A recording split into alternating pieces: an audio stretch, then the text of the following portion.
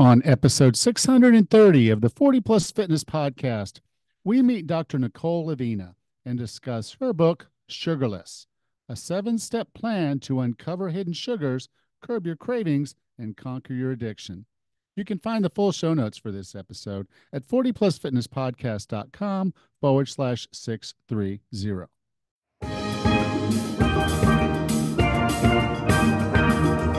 Have you decided you're ready to make a change?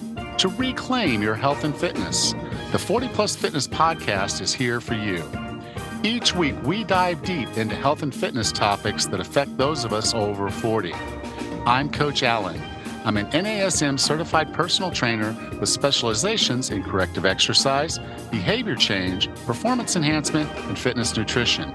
A Precision Nutrition Level 1 coach, a FAI certified functional age-link specialist, and an OTA Level 2 online trainer. Each week, I'm joined by our co-host, Coach Rachel. She is an NASM certified personal trainer and a RRCA Level 1 run coach. Let us be your coaches as you find your way on your health and fitness journey. All right, let's go.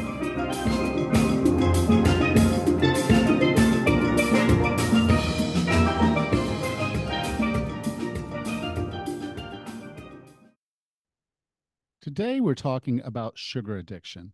This is an important topic because sweets, junk food, and snacking is often cited as the main reason people struggle to lose weight and keep it off.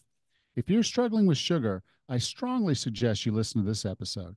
But if you're really serious about making something happen, not just read, listen, and talk about it, then I'd like you to join us at the 10,000 Club. This is a community of like-minded people all looking to lose weight and improve our health. And it's free to join.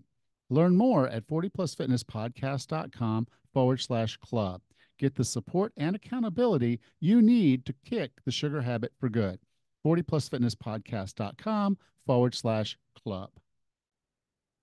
Hey, Raz, how are you? Good, Alan. How are you today? I'm doing all right. I've been a little busy. Yeah, I busy's say that every good, time, don't I? Say I'm busy a right? lot, don't I? Well, You've got a lot going on.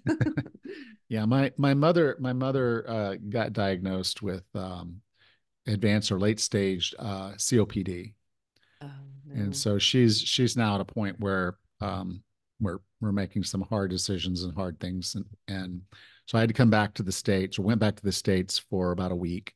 That's Hmm. why people, we don't record these every week, and we don't record them as they go live. We record them sometimes weeks in advance, and that's why I had to cancel last week. Was I just had a lot of things I had to take care of. Hmm. But anyway, I've also started a kind of a process trying to get on other podcasts, Hmm. spread the word. And I've Sure. actually been on a couple. Well, I've been on a podcast and an article.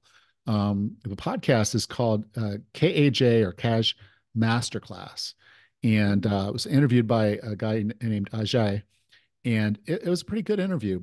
He's really popular in India, so if you haven't heard of him, it's only because you're not in India, probably.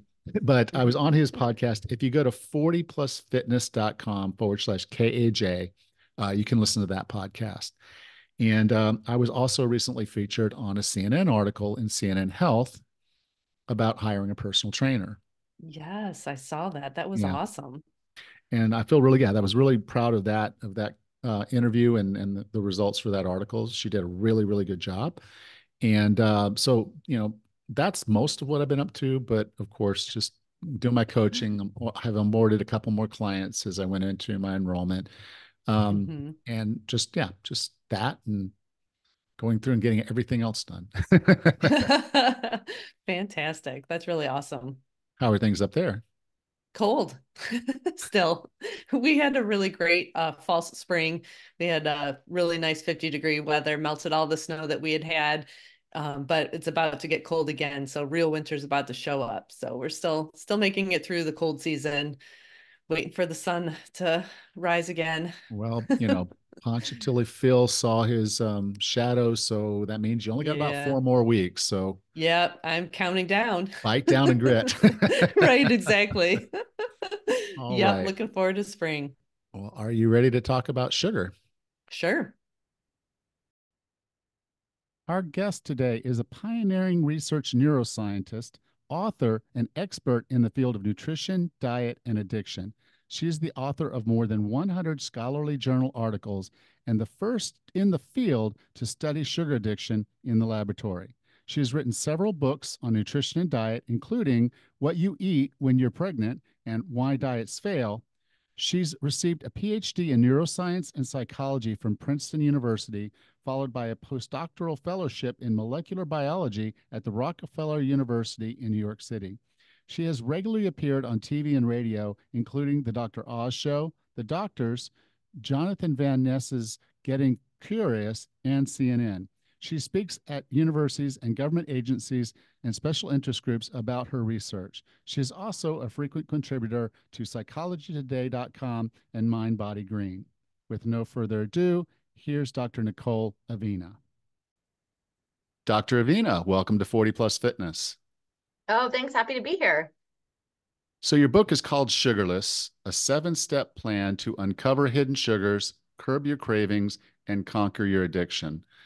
And the thing that's really interesting about this was when I first started working coaching people, it became evident that sugar was the culprit almost all the time. Alcohol, it was in the top three, and then it was just overeating where they just were mindlessly eating everything processed. But sugar comes up time and time again. So I started running sugar challenges. And the big part of the challenge at first was just to realize how much sugar we eat, because I said, the World Health Organization says you shouldn't have more than, say, 25 grams of added sugar per day. But I don't think till people stop and actually start paying attention, that's not even a whole Coca-Cola. you know, and so I think it was, it's a good wake-up call. But this book was also so. That's what I want to thank you for writing this book, because I do think that this is a big health problem that's being way overlooked across the board. Well, thank you. Yes, I agree. I think, it's something that most people are kind of blind to in some ways because sugar intake and excessive consumption of it, it's become so normalized by our food industry, by just society in general. And so I think it isn't really until people stop and really take a look at how much sugar they're eating that they start to see that, it's very easy to consume way more than you want to just by, going throughout the day and eating like a normal person would eat. So it is a challenge for a lot of people. Yeah, just simple stuff like you wouldn't think that a pasta sauce would have that much sugar in it, but it does. Ketchup is just almost like liquid sugar.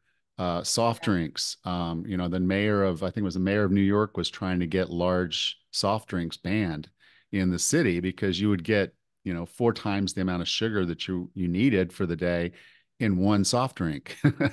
And they think of it as one serving, even though it's a 44-ounce soda. It's Right. it's kind of bizarre how all the places that sugar finds itself these days. Yeah, it is. One of the fun things that I had done when I was doing the research for the book was to really kind of dig into some of these odd and strange places where you find added sugar where you wouldn't expect to see it. And one that really stuck out for me was English muffins, which, again, you don't really need sugar, right, in them. They're not sweet, but still they have added sugar. And what I discovered is that a lot of times sugar is added to products, yes, to make them taste sweet and to enhance the palatability, but it's also a good masking agent. So especially for a lot of our processed foods, there's chemicals, dyes, there's lots of things added to them that don't always taste great. And so if you add a little bit of sugar, that'll cover up those off-putting tastes. Yeah, So it's a wasn't bit that nefarious. take a little bit of sugar with your cough medicine? Was that what they used to do? Yeah. But now it's in our food supply. And, to me, the easiest way to avoid it is to say, okay, I'm just not going to eat anything processed. But that's nearly impossible these days. If you go out for dinner, if you do anything, it's just everywhere. So let's take just a moment because when we say sugar, and this was one of the things that would often come up, when I would be talking to someone is, well, what about fruit? Fruit's healthy. So, do I avoid fruit? And, do I count all sugar? Do I just count the added sugar, which now they do put on the labels? Um, is it good sugar, bad sugar? What is all this? Yeah, it gets a little complicated. And I think that it's important to talk about the different types of sugars that exist, because when people hear, sugar's bad for you, I think many people just assume that all sugar is bad. I don't believe that. I think that sugar in the form of fruits and some vegetables that contain sugar naturally can actually be a really good thing for us, because fruit is packaged with sugar, yes, but it's not added sugar. It's sugar that is naturally there. And it also contains fiber and other nutrients that are beneficial to our health. So I really think that sugar can be detrimental when it's added sugar. And so that's really what the focus of the book is, and talking about cutting back on added sugar. Now, again, there are some caveats to that, because fruit juice, for example, is not something that I would recommend as being, a quote unquote good sugar, because when you juice a fruit, you're basically just sucking all the sugar out and drinking that, and you're throwing away the fiber and lots of the other nutrients. So I really put fruit juice in the category with other sugar sweetened beverages and sodas and things like that, and don't really think that that's a good type of sugar to be consuming. But again, there are some people who think you have to cut out like fruit from your diet. I really have never met anybody who is overweight or has cardiovascular disease because they're eating too many bananas. It's because they're eating too much processed food. And so the part of our diet that's causing the issues that we're seeing these days when it comes to our physical health, mental health, and all these medical complications that are rising is really from the processed food and that sugar that is added to those processed foods. Yeah. It's funny. You put two labels side by side in the book, and one of them was baby carrots. And I forget what the other thing was, but you would just sit there and you look at it and say, oh, well, there's sugar here and, it's fewer calories, but here's a carrot and now it's got all these nutrients. Whereas this other thing it's got all these ingredients, but there's like no nutritional value whatsoever. But the carrot does have nutritional value.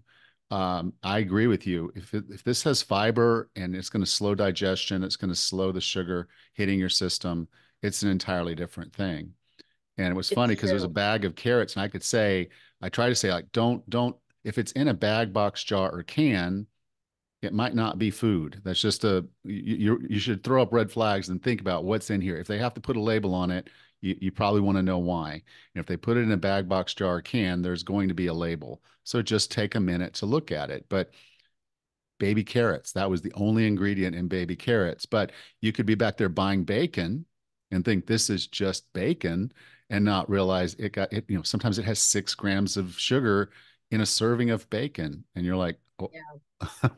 where did that come from? Yeah, it's true. And you're so right about, the fact that many of the processed foods that we have are just combinations of ingredients that I also question whether or not we should be calling those things food. I talk about this in the book. We kind of have this umbrella term of food, and we all have this belief that food is good for us and we need food to survive. And I agree that we need some food to survive. We don't need all of the things that are now being considered as food. And so, when people push back on this whole idea that, food could be addictive, because the premise of the book is really about our research on how sugar can meet the criteria for addiction. One of the pieces of pushback that I will get is that, well, how could you be addicted to food? You need food to survive. And my answer to that is always, well, no, I don't think you do need all these different processed foods to survive. I think we need foods that are good for us, but you don't need cookies and, cake to survive. You could live without that. Yeah. So it's important to, I think, get into the semantics, right? Because it matters in terms of, what kinds of changes, what kinds of education we're going to see happening regarding this issue. But I'd love to see a whole separate category for processed food. I think it should be called something else. I don't think it should be called food. Yeah. Well, it's generally accepted as safe, right? Generally regarded as safe. Most of these things that we've been eating, and we're probably just now seeing the beginnings of it, as we're getting into a true epidemic, when nearly half, I think by 2030, I've heard nearly half of Americans are going to be obese. Oh yeah, Yeah. absolutely. And this is not We're just people over 40. This is all no. Americans. So including the kids, we're Yep. getting them obese before they can even be adults. It's kind of insane.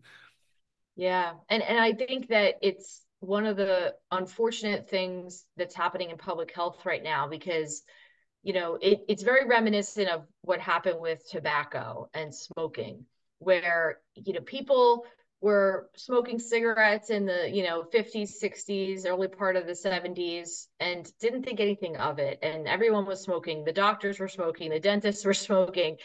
And it wasn't until we saw the health related effects of tobacco use unfold that we started to see, wow, well, maybe this stuff isn't good for us. Maybe, we need to do something to regulate it, something to warn people about the dangers. But it took a while. It took like 50 years to get that Yeah. far. So I think that that's sort of what's happening now with sugar and processed food. I think, we just, like you said, it's generally recognized as safe because it's in the grocery store. And most Americans think that it wouldn't be allowed to be sold to us if it wasn't safe and healthy. But the reality is, if you eat these things day in and day out, we're now seeing, yeah, they are directly linked to all of these medical conditions that are, lifestyle related in some way or another. Now, a lot of people will step out and say, okay, well, okay, added sugar is terrible, but I still want my cookies. Mm-hmm. And so they'll or they still want their soda or whatever they want. Their coffee, they want sweetener in their coffee. And so they go to these alternative Mm-hmm. sweeteners. What can you tell us about the alternative sweeteners out there? Well, this is an important question. So it depends on your goal, right? So the alternative sweeteners are still going to affect your brain in a way that's going to promote this addiction like response because it's not the type of sweetener, but it's actually just the sweet taste when it hits your tongue. That's what activates this cascade of events that eventually lead to the release of different neurochemicals in the brain that can promote this addiction like response.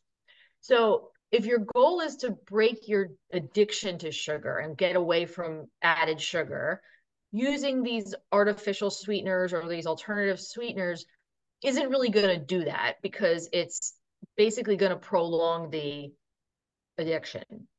But I will say that if your goal is to really just start to reduce your added sugar, which is the strategy that I recommend. I don't recommend a cold turkey, give it all up overnight type of approach because that doesn't work for people. The majority of people have tried that in and out multiple times in their lifetime and it just never sticks. So I really, in the book, Sugarless suggests a more sustainable approach that involves, slowly reducing and removing the added sugar in our diet. And so if you're doing that, some people find that using some of these alternative sweeteners can be a crutch. It can help them to, get away from added sugar. But I think the goal overall needs to be to reduce our dependence on sweeteners. We don't need to have 5 sugars in our coffee or 5 types of sweetener in our coffee. We don't need all this stuff in the cereals. We have to just get ourselves back to a situation where we're not so reliant on everything being so overly sweetened all the time. Yeah, I remember being a kid and we would get strawberries and we put sugar on our strawberries. I don't know why we did that, but we put sugar on our strawberries. And now, if you actually get your sugars down, you're eating a lot less sugar. You taste the sweetness. I can Yeah. taste the sweetness in a carrot. I can taste the sweetness in a strawberry. I know there's sugar in there because I can taste it. But I just look back and say, as a kid, well, I don't even know what I was thinking. I mean, again, I'm a kid, so it didn't really matter. But it was just that weird thing. There's a reason for us to have this cravings. There's a reason for us to have this feeling, because during a particular time of the season, when fruits would be in season, and we're walking around, we're foraging, and all of a sudden, boom, we walk up on a patch of blueberries or blackberries. we're going to eat them all. They're only going to be there for 2 or 3 weeks. We know that. So we're just going to start eating them, and we're going to love them, and we're going to want more. So we'll just keep going back and eating as much of them as we can. Part of that is so we can put on some body fat as we get ready to go into winter, because when it rolls around winter time, we're not going to have those things, the way it used to be. But now you made a joke in the book that what is it? There's no such thing as a Pop-Tart tree. So we're not going to wander up. But it's everywhere. You walk into the grocery store, and 95% of what's in the grocery store is processed and highly processed. It can sit on that shelf for weeks and months.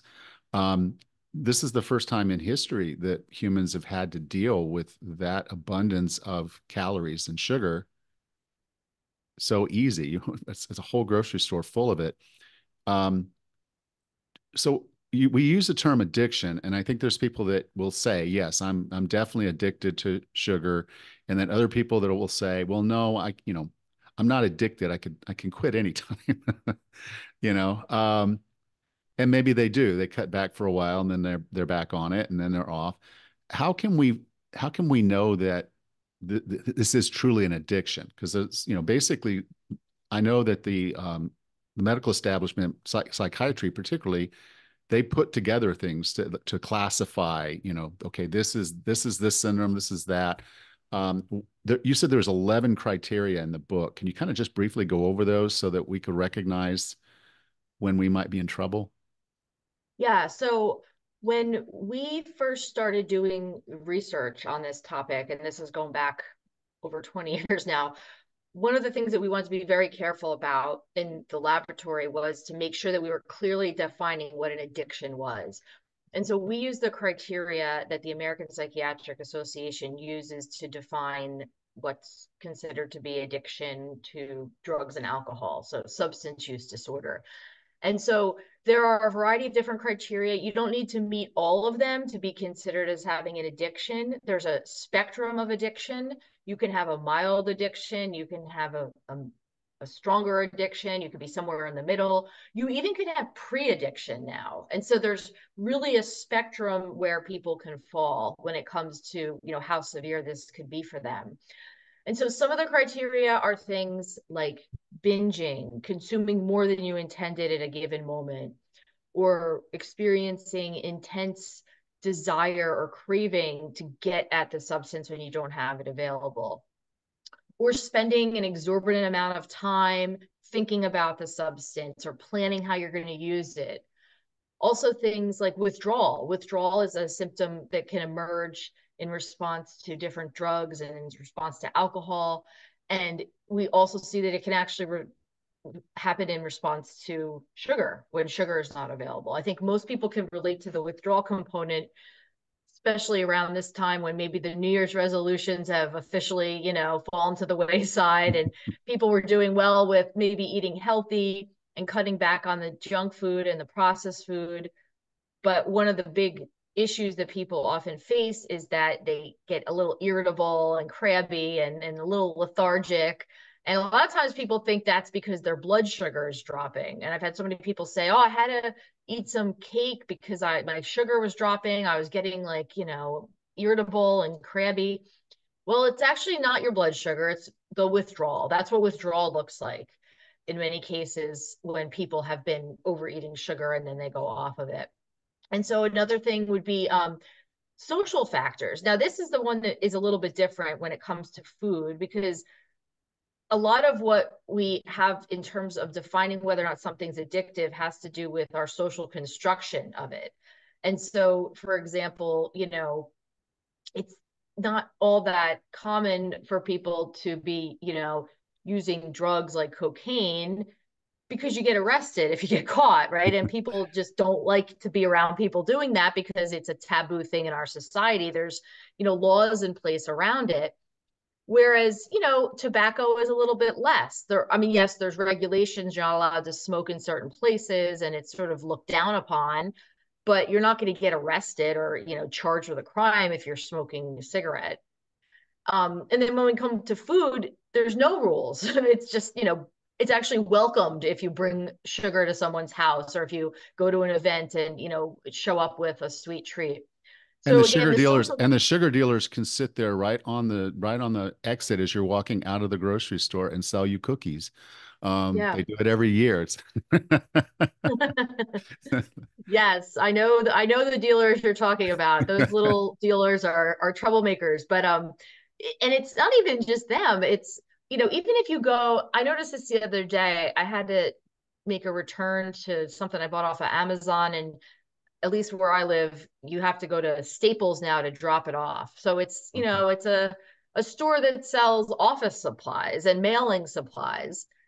But when you go to the counter to check out, there's like a wall of candy and junk food. And I just doesn't make any sense to me that, you know, why are they selling this here? And it seems like it's just everywhere now. I mean, even, you know, you expect Yeah. to see that stuff in the grocery store, but why do you need like candy bars when you're trying to mail something or make photocopies? Well, I think I know why. I had a client I was working with, and I told them to take pictures of everything that they eat because I wanted them to have an awareness and stop the mindless eating. That was what they were going through. They're like, I'll eat things and not know that I ate them until Right. I see the empty wrappers or something, and then I know I ate that, and I'll remember eating it, but I didn't think about eating it when I was eating it. And so we were talking through it, and they're like, I just started paying attention, and my boss's secretary has a candy jar, and every time I go by her desk, I grab a couple pieces of candy. And so for the first week, he was realizing he was taking pictures of those candies. I would like 2 or 3 times a day. He would stop by his boss's secretary's desk and start eating candy. Yeah. Then that was just sort of the thing, as having candy on your desk for people, and again, I think it's just that concept of, yeah, this is something that belongs in your office. It's normalizing it in a sense. Yes, you're in an office supply place. The people who are in office supplies are typically going to have a desk somewhere. And why wouldn't you have a candy jar there for people? You're just a nice Yeah. coworker, um, pushing your product on unsuspecting coworkers. Yeah. No, you're probably right. I just, yeah, it's just, again, it kind of gets back to the whole idea that we still carry with us that, you know, sugar is associated with affection and love. And I think this comes from times during which sugar was scarce, like in the Victorian era, for example. People had sugar a few times a year, right? Because it was a very scarce thing and we didn't have abundance of it, right? And so, like, I know that from just watching some documentaries around that era with respect to food, you know, it wasn't uncommon for children to be given a piece of fruit, like an orange, for Christmas as a gift, as a way to show affection, because, you know, it's so nice to have this sweet fruit and it's something that is a special treat. But we still have that whole idea that, you know, if you give somebody candy, it means you love them or you care for them. But now the reality is if you give somebody candy, that means you don't like them and that you hope that they get sick, because that's what's happening when you give somebody candy these days, because they're already getting sugar and plenty of it before they come anywhere near you or your candy dish. And so again, we have these sort of old conceptions around what sugar means, but they don't fit in the narrative of what's really happening today. Yeah, it'd be the equivalent of the Christmas stocking, and you just put cigarettes in there.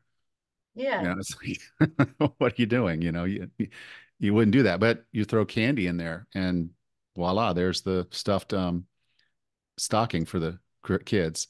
Yeah, Um, and I have little kids, so I can relate to this on like a personal level too, as well as somebody who's, you know, doing this professionally in the field. Every holiday has now become a celebration, which is great. I think it's great that we do fun things with the kids and we celebrate all this stuff.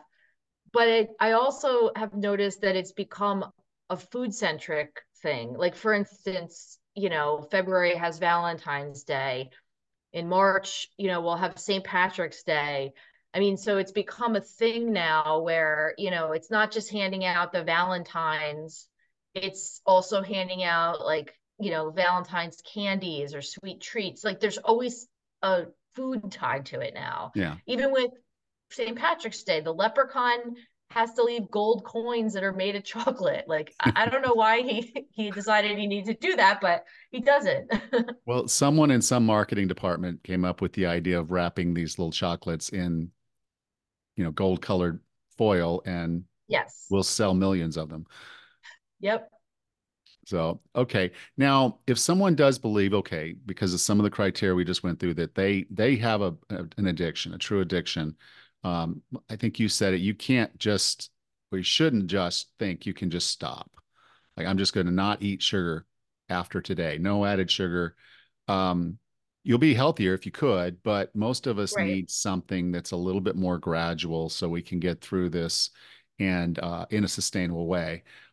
So you have 7 steps in your program Mhm. to get off of the sugar, or at least lower it to a healthier level. Could you just briefly go over those 7 steps?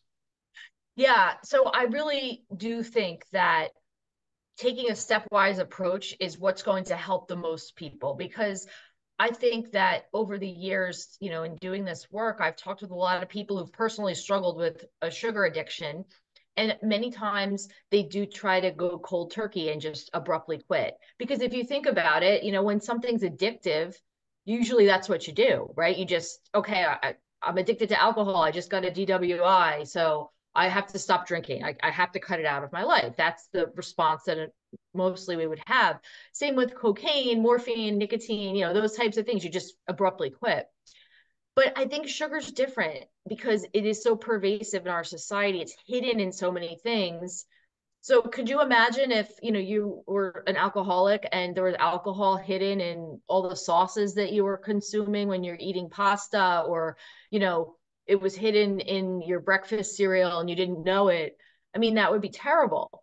So I think that a more realistic approach and a more forgiving approach, so that we don't feel like we failed if we end up eating something with sugar in it, and having that sort of dichotomous thinking, is really to have these steps to help people to, first of all, admit that there is an addiction component to this, because I think that that's important. The first step is really, asking yourself, are you addicted? And I have a quiz in the book that helps people to work through that. A lot of people like that and think, wow, okay, I'm addicted. That makes total sense. This is why I feel this way. Thank you for, validating my feelings. Other people have to kind of think about it for a bit, because they don't necessarily want to label themselves as an addiction, right? Because it's a loaded term and it means a lot to a lot of different people. So feeling out where you are in terms of the addiction is certainly the first step. And regardless of how you feel about that term, understanding how sugar affects your brain and causes these changes in your behavior is important, because that's how addictions work. They hijack the brain and cause us to behave in ways where we don't really have control. So beyond that, the steps after that really involve systematically dealing with sugar in our modern food environment. So identifying where the hidden sugars are, that's a big step. Going through your pantry, going through your refrigerator, looking at the menus to the restaurants that you like to go to, and really just kind of figuring out, okay, what are the things I like? Where's the sugar? Which one has sugar? How much of it? And what kinds of alterations could I make so that I don't have to give up that product? I don't have to give up eating it or getting that if I go to a restaurant, but I can tweak it so that it's not going to have as much added sugar. And so that's really the goal, is, again, systematically working through your diet to eventually get the sugar down to as low as you possibly can. And then other steps work on dealing with the cravings. That's a big one for a lot of people, because, again, we are in a society that's constantly promoting sugar to us. It's being pushed on us. There's advertisements everywhere. And so, of course, people are going to struggle with cravings because they're being primed by ads or by people, offering them different types of things to eat that maybe have sugar in them. If they're trying to avoid that, then it can be an awkward conversation. So I talked through how to deal with sugar pushers, how to beat cravings, how to really not change your life, but change your immediate environment so that you're not so impacted by added sugar. And it really does boil down to just making a lot of small changes that over time add up to really big effects. Yeah. I had a guest on, Brian King, and he was telling a story about Krispy Kreme, and he talked about how his amygdala just turned on, and while he was in his head negotiating about donuts because he knew it was on that road and he was getting close to it, he found himself in the parking lot, and he really couldn't go back and figure out when he made the turn, and his body was sitting in a parking. Now he was sitting in a parking lot, and he had been negotiating with himself that, okay, I'll just get one donut. And then, his adult brain is like, no, you won't just get one donut. When you walk in there, you're going to get at least six. And, Yeah. and then you're not just going to eat one because they're going to be sitting in the car seat right next to you for the rest of the drive. You're going to eat all of them. And so he managed to pull out of that parking lot and leave. But when he drove back through the next time, he stopped. And so it definitely signals that there's an addiction going on there, and understanding that behavior, not beating yourself up for it, but just finding other ways to basically make better choices. Knowing, okay, how much sugar is in that Krispy Kreme, how many is in six, Yeah. and so maybe having a Krispy Kreme every once in a while isn't a problem if you can truly not buy all six of them and eat them all right there. Um, Doctor, I define wellness as being the healthiest, fittest, and happiest you can be. What are three strategies or tactics to get and stay well? Well, I think that it's about the journey. And so, for me personally, I try when I get up every morning, it's a new day. And I really just try to make decisions and do things that are going to support my health. So again, nobody's perfect. I'm not perfect. Everybody has their thing once in a while that they do, but it's more about really just overall trying to do what you can to support your health and be as healthy as you can. So I think for me, number one is getting some sort of movement every day. I like to go to the gym a couple days a week because I have friends there. I like the trainer.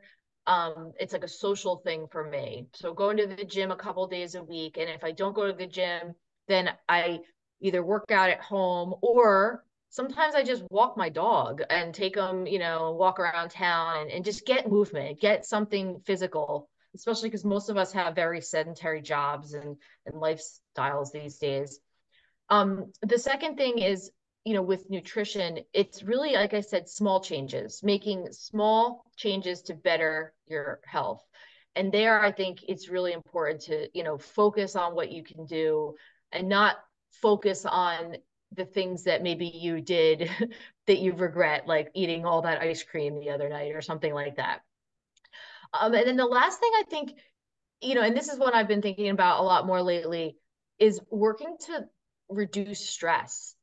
We all have stressors, but I think we have more stressors these days than we used to because we're constantly being stimulated by emails and text messages and all this stuff to do. And, we just have a lot of access to a lot of things, but I think a lot of people get internalized stress as a result, and high stress jobs, and there's just a lot going on. And so I really think it's important that we keep our stress in check and step away. I know that for me, I'm very busy and I have a family and lots of responsibilities, and so I make it a purpose to really just kind of step back when I start to feel like overwhelmed and just do something else, go for a walk, or, go get coffee with a friend or something to just de-stress and detach. Because I think that the stress is after our diet. I think the stress is the second thing that's really contributing to the problems we're having physically and with mental health these days. Okay, thank you for that. Dr. Avena, if someone wanted to learn more about you and learn more about the book, Sugarless, where would you like for me to send them? Yeah, so if you want to learn more about the work that we're doing and about different things related to food and nutrition, definitely check out my website. It's drnicoleavena.com. And you can also follow me on social media, and that's at Dr. Nicole Avena. And the book Sugarless is available wherever books are sold. It's in Barnes and Nobles. You can also find it on Amazon. It's in local bookstores. So definitely check it out. There's lots of great tips in there from the psychology perspective, but also from, the addiction science perspective. And there's also 30 sugar-free recipes that are included to help you get started. Right. You can go to 40plusfitnesspodcast.com/630, and I'll be sure to have those links there. Dr. Avena, thank you so much for being a part of 40 Plus Fitness. Thank you. Welcome back, Raj. Hey, Ellen, that was a great interview. I always love when we talk about sugar and what evil it is. And so it's interesting to have an author discuss it, especially from the point of view of it being an addiction. Like we talk about that all the time, but I didn't really realize how serious it really is as an addiction. Well, she is the person that ran the studies that Mm-hmm. first explored sugar addiction. That's In amazing. fact, when she went through, when you go for your doctorate, you have to go forward with a thesis. So it Mm-hmm. basically drives most of what you do as you're working through your doctorate. And so her initial thesis, when she down with her advisor, was, uh, is sugar addictive? Mm-hmm. And so the first step they have to do, apparently, when they're going to go through their thesis, is say, okay, I got to go back and I've got to research everything that's been done on this. Now, this was Right. 23 years ago, but she went through it. There was nothing, That's crazy to like me. nothing on sugar addiction at all, like nothing. And so she went back thinking she had failed, that she had picked a bad thesis. And she went back to her advisor and he's like, no, I think you got something here. And Mm. he encouraged her to move forward with that thesis. And so she did a lot of feeding sugar to mice and watching what happened. Oh Uh, gosh. and so that was her. Yeah, that was what she did when she started out. She started the initial science around whether sugar was addictive, and Mm-hmm. the evidence is there. What it fires in your brain, how it works, what it does. Mm-hmm. It's all there. And unfortunately, we're still somewhat driven by this calories in, calories out model, the low Mm-hmm. fat model. Obviously, Mm-hmm. if a gram of fat is X, 9 calories, and a gram of sugar is 4, Mm-hmm. then the calories out in, calories out model would say it's cool to swap a gram of sugar with a gram of fat. Right. And what that does is it creates, yes, you almost have to be sugar because you want to make it palatable. You take all the fat out of something and it's terrible. Mm-hmm. So you Right. put the sugar in there Mm-hmm. and makes it palatable. And then it gets into everything. Mm-hmm. And then there's more of it added to other stuff, even stuff that doesn't need to be sweet or isn't really sweet at all from our Mm-hmm. current palate. It's in there too. That's so crazy. And that's just been the adaptation from getting away from fat and trying to, Mm-hmm. because that's something, sugar is shelf stable, so I can Right. make something with sugar and it can sit on the shelf for a long, long time. Mm-hmm. And if I Yep. package it up with fats that can sit on the shelf, a little bit of fat that can sit on the shelf for a long, long time, then I have the perfect product, if Mm-hmm. it tastes good. Mm-hmm. And then our body eats it, and we're like, okay, I just had these. You said earlier we were talking Snackwell cookies, Yes. Yeah. Yep. and our body tells us because we just ate 3 of those things. We're looking at it. Mm-hmm. It's okay. It's only 50 calories each, so yeah, I'll eat 3 of these, Mm-hmm. and then your body didn't get the nutrition it wanted, Right. and so it says, hey, Rachel, give me Mm-hmm. some more of that. That was nice. Another sleeve of Yeah, cookies. give me, and Low. then like your three more Mm-hmm. cookies, another 150 calories. Mm-hmm. And so if you had just ate cookies with some healthy fat in it, Mm-hmm. then you would have gotten what your body needed and it would have said, okay, I'm done at maybe what was 250. But now Mm-hmm. you've eaten 300. Mm-hmm. Yeah, And and then your blood right. sugar goes down again later because insulin kicks in, and it's just this cycle. And it's also in the brain, so there's the dopamine effect of, I feel good. So you have Mm-hmm. trigger, eating cookies, Mm-hmm. The action of eating the cookies, and then Mm-hmm. the dopamine hit is the reward. Oh yeah. And so you see a pack of cookies in a package, and you're immediately imagining what they taste like. Yep. You know, It's crazy. And that's not even it. When I think of sugarless or sugar free, like the title of our book, Sugarless, I'm thinking like candy bars, right? That we have our afternoon snack as a handful of M&Ms from the office stand or a candy bar from the vending machine or something. So when I think sugar, I'm thinking straight up candy. But it's in all of our food. It's in everywhere. It's actually hidden in so many foods. Like you don't think that it's in tomato sauces. So when I make a batch of chili, I'm watching the type of tomatoes that I put in the sauce, or it's in salsas, in yogurt. I mean, everybody yeah, thinks yogurt is a health food, but if you really look at the label and see how much sugar is in some of these yogurts, it's ridiculous. yeah. Box, bag, jar, or can. Yep. Okay. Yep. Yeah. It's not that it has to be in there.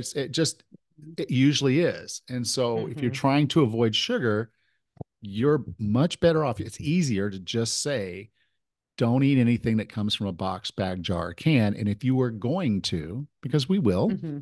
Mm-hmm. read the label. Right. They have to put in the United States, they have to put added sugar on the label now. So Mm-hmm. you can just see what if here's a tomato sauce, there's Mm-hmm. sugar in tomatoes. So there will Mm-hmm. be some sugar in it, even if they don't Right. add sugar. So maybe the label says on the front, no sugar added. There may still be sugar in it, but that came from the tomato. Yeah, which is Okay. totally different. Which is totally different. Um, but the whole point being is yes, they add it in there and they sell more sauce. Hmm. Um, but it's in a jar or a Yeah. can. And Yep. so that's the whole principle. Uh, they have to make it easy for you to know that it's in there, but they will Hmm. do everything they can to hide it. So two little tricks. One is the higher up something is listed in the ingredients list, the more of it there is by volume. Right. Hmm. Okay. So they will put some high fructose corn syrup. They might also put some agave nectar or honey or molasses or some other thing that ends in a word "ose." Um, Hmm. that's a sugar. And Hmm. so, that's why now they have to put the added sugar. So the point being is when you look at the carb section on the nutrition label, it's going to tell you the total carbs. It's going to tell Hmm. you the amount of fiber. You subtract the fiber from the total carbs. That basically tells you how much simple carbohydrates are in this. So some Hmm. flours and things like that, basically flour and other simple things like that, they're already broke down. They're going to act just like sugar for the most part Hmm. inside our bodies. Hmm. They're going to raise our blood sugar and whatever problems we have in going on metabolically inside. That's going to either help or hurt us depending on what we're doing. So you subtract the fiber from the total, you know about how much sugar effect you will, how Hmm. high in index, glycemic index that food is. And then they break it down a little further. They say added sugar.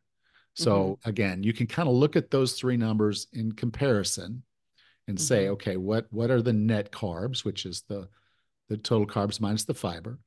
That's my net carbs. How much is added, and then what's left is just the stuff like flour and other things that are just Hmm. other fruit sugars and things like that were in the food.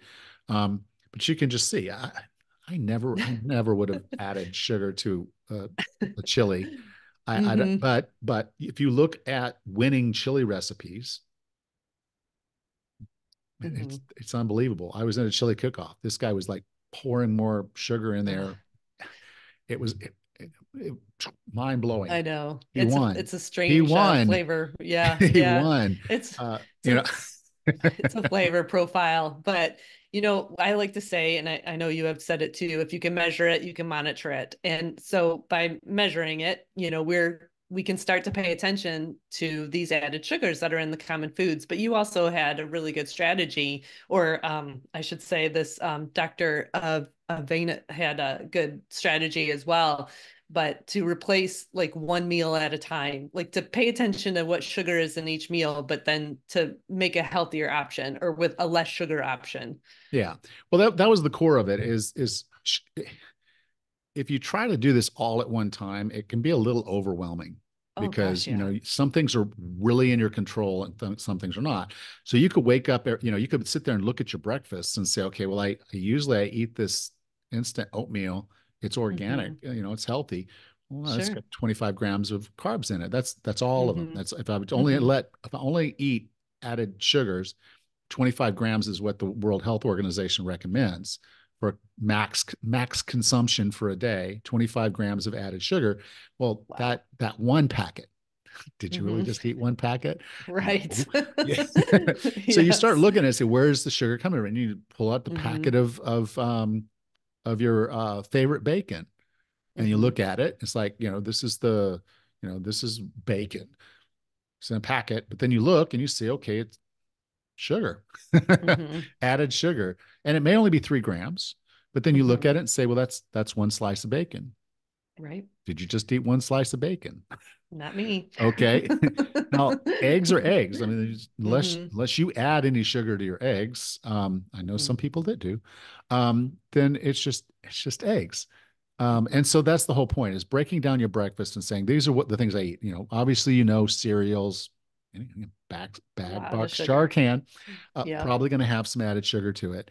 So then you Mm-hmm. start replacing it and saying, okay, well, what's wrong with me just having an omelet with some vegetables, and a little bit of cheese and running Mm-hmm. with that.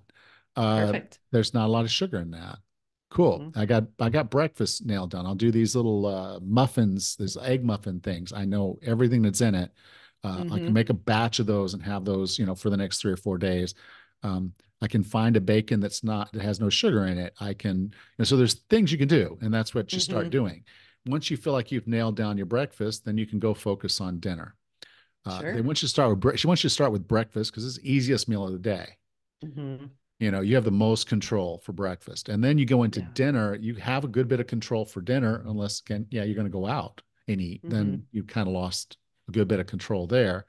Mm-hmm. I went to this one place and I said I'd like some cinnamon for my sweet potato, and they Mm-hmm. brought this thing and it had sugar in it. And it says, well, Of okay, do course. you have one that's just cinnamon? They're like, no, well, this is the cinnamon. This is the cinnamon we get. Oh. Okay, and you could see the sugar in it. There was enough sugar in the cinnamon to see the sugar. And I said, Mm-hmm. well, the sweet potato is already sweet enough. I don't need any sugar. I had to start bringing my own cinnamon when we went out at night because it was closest place for steak. Good strategy. And the sweet potato, I had steak and sweet potato. I was like, okay, I'd start bringing my own. I'd bring my own butter because their butter it had the, you know, Oh, the trans fats in honey. it, Mm-hmm. and honey. And I'm like, no, I Mm-hmm. don't want that. And so it's just Right. this whole concept of rethinking my dinner meals. And then you get the dinner meals done. Then you can focus on lunch. For a lot of us, lunch is more difficult, takes a lot more planning than breakfast or dinner would. And Mm-hmm. then you get that nailed down. And then she saves snacks for last because she's like, you know, most of the time you want a snack that is shelf stable. And so Mm-hmm. that means a lot of times like vegetables and fruits, not entirely all that shelf stable if you leave them out for more than a couple days. Mm-hmm. So if you just want to have something in your desk, you could have some nuts and things like that. But the candy nuts, they put sugar on nuts, and Sugar. Yep. so Yep. you know, it's just one of those. You've got to look at what's there and make some choices. But so she For just kind of sure. walks you through that process of understanding how addicted you might be, and then all the way through the process of then starting to try to eliminate it. She does not believe in the cold turkey method Mm-hmm. of trying to do it, and I can see that it can be very overwhelming if you Sure. don't want to just sit there and say, okay, if it didn't walk this earth or grow in the soil, I won't eat it. Mm-hmm. That's, you know, okay, it's a good aspiration, but for a lot of people it's not practical. It's a um, lot. Yeah. so I get it. You know, I don't let someone else's standard be your standard, but Mm-hmm. yeah, if you decide you want to go cold, all turkey, all in, then it's you just, you know, it's okay. It's a piece of meat and it's some vegetables, and I didn't put anything Mm-hmm. else in it other than some spices to make it taste better. Then you know what's in it. It's good, but that's Mm-hmm. not the easiest thing to do, Sure. particularly if you're going to like have a life or something. Yes. For sure. Absolutely. Yeah. Sugar is everywhere. If we just paid attention to what we were eating and monitor it a little bit more, we can cut it out a little at a time and be healthier for it. Absolutely. Yeah. All right. Well, Awesome. Razal, I'll talk to you next week. Take care, Alan. You too. Bye. Thank you. Bye bye. Next time on the 40 Plus Fitness podcast, we bring back Dr. Lynn Lindberg and discuss recovering from setbacks and overcoming obstacles. Until then, have a happy and healthy week.